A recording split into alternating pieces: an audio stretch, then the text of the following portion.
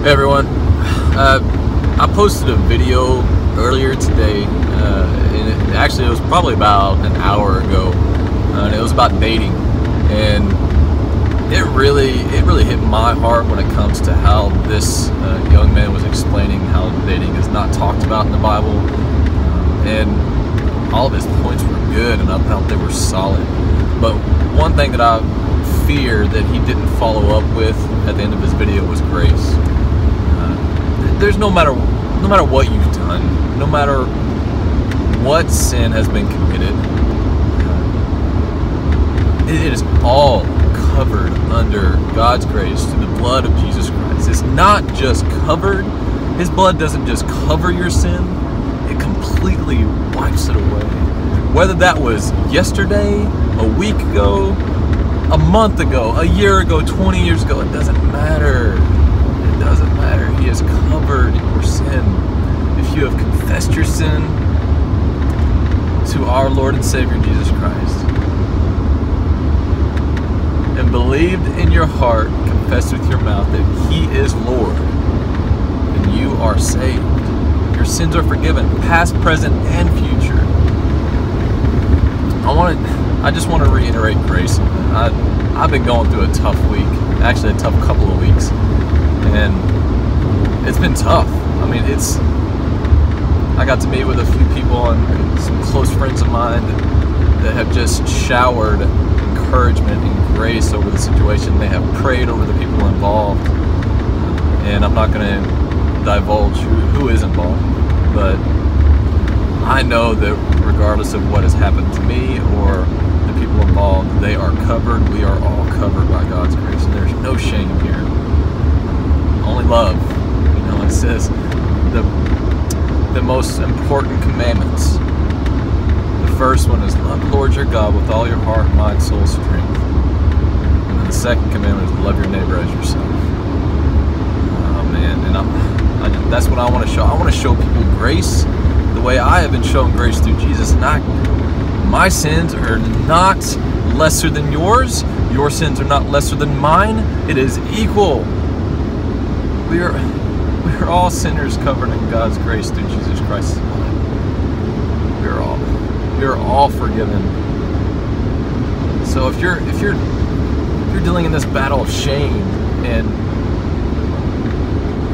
you know the enemy is weighing you down with these thoughts of regret and whatever's going on, then know that Jesus loves you. God hears your prayers.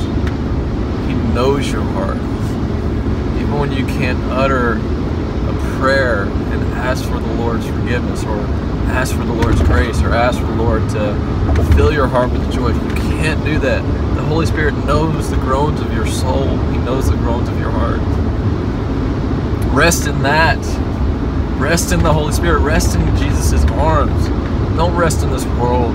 Don't run back to sin. If you know it is a sin, if you know that it's something that's going to bring you further away from Jesus, then run from that.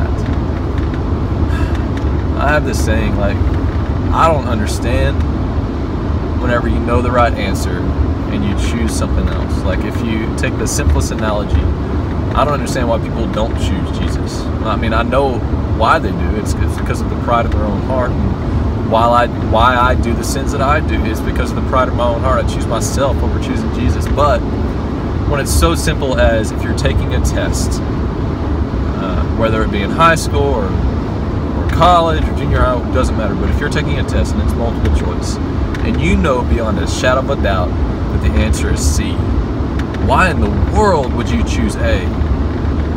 And that's how simple it is when it comes to choosing Jesus. I know it's a hard decision because you have to give up a lot of worldly things, but it is that simple. It's not complex.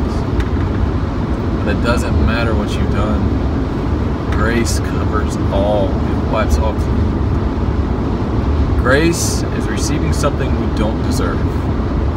Mercy is not receiving something we do deserve. I hope this encourages you, and the song that I'm about to sing is something that has been an anthem on my heart for the last 2 weeks, and it's something I needed to be reminded of because of all the stuff that I've been going through when it comes to work and relationships. And been a journey, but I know that through all these things, through the trials and the suffering, I've grown closer to the Lord. And I thank the people that are involved when it comes to the relationships, and the friends and family that have been giving me advice and encouragement, and the troubles that I've been having. Through all of it, through all the trials, I have found joy in the Lord, and He has replenished my heart. He's filled my heart with joy to know that I cannot do anything but trust in Jesus. I will trust you, Jesus. I will trust you, Jesus. I hope you guys enjoy that. And right now, I'm also going to an audition. So the audition actually happens tomorrow at 11. So keep me in your prayers at that time. Thank you guys. Love y'all. So we needed to start over because my GPS thought she'd be funny. Anyway, let's try it again.